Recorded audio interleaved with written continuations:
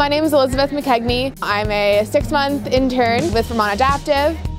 I've been skiing at this mountain since I was around 2, but this is my first year being involved with the program.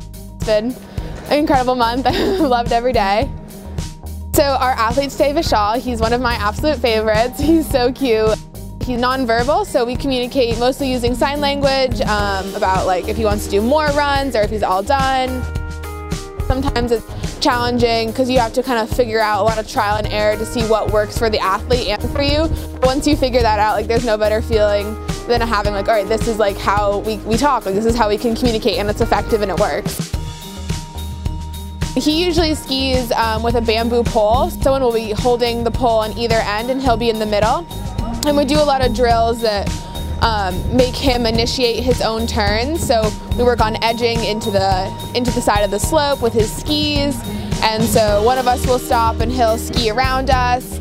And then on the less steep parts, we really want him to work on skiing by himself because we're all about independence here at Vermont Adaptive. He loves to ski and I can see him really trying to use his edging, like even when we don't remind him to. He works really hard and he's got to work with some great instructors.